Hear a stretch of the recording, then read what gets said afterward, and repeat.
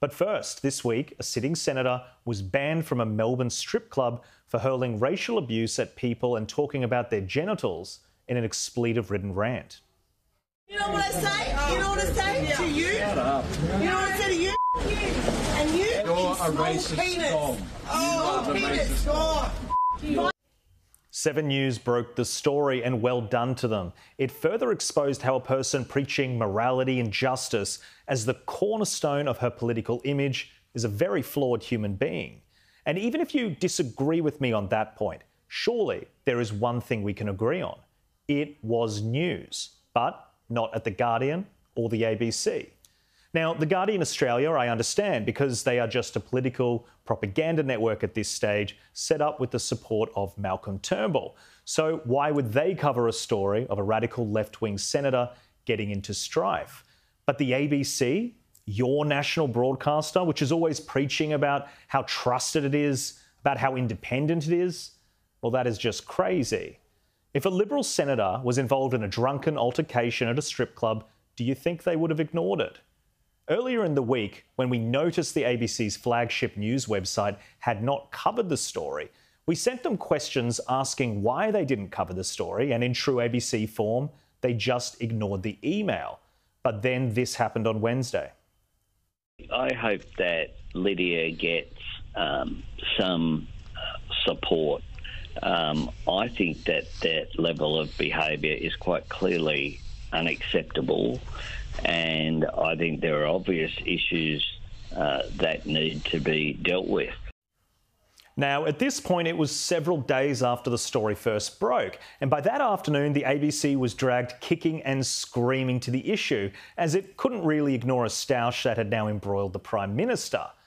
Anthony Albanese criticises Lidia Thorpe's early morning expletive-laden altercation outside a Melbourne strip club. Well, if you were a die-hard ABC fan, you would be scratching your head. It would have been the first time that you heard of this story at 5:30 p.m. on a Wednesday afternoon, even though 7 News broke it that previous weekend.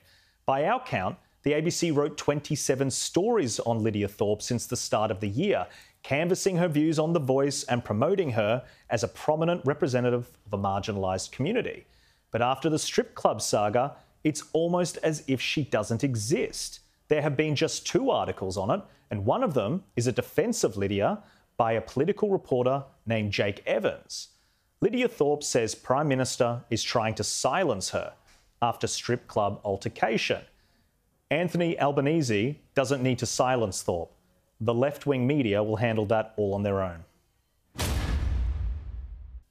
Now let's bring in tonight's panel, and I'm pleased to say I'm joined by media writer for The Australian, Sophie Ellsworth, and PR Council's Christy McSweeney. Well, Sophie, why don't we start with you? What have you made of the coverage, and particularly the decision by the ABC to omit any stories in the early days? Well, Jack, this was a big story. There's no doubt about that. Lidia Thorpe is well known in Australia. She's particularly well known in Victoria. And some of her antics out the front of that strip club were nothing short of disgraceful. So you think that this would dominate headlines all across media outlets across the country? Well, as you pointed out, not at the ABC. And I question, why is the ABC running such a protection racket for Lidia Thorpe?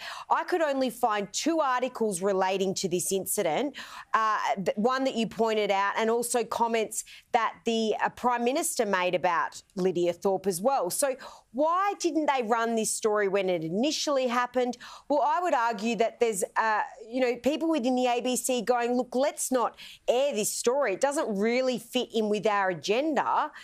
So let's try and bury it. And they've got a charter to uphold to. They should not be taking sides. This was an important news story, but you couldn't find it anywhere on the ABC News website or on their TV programs. Yeah, it's really perplexing. Christy, the only thing that I could think of is maybe they were worried about the mental health implications, but surely there is a way of doing that story in a responsible manner that doesn't offend anybody and doesn't, raise any of those insinuations. Certainly. Look, I've been working in politics 25 years, Jack. It's a long, long time.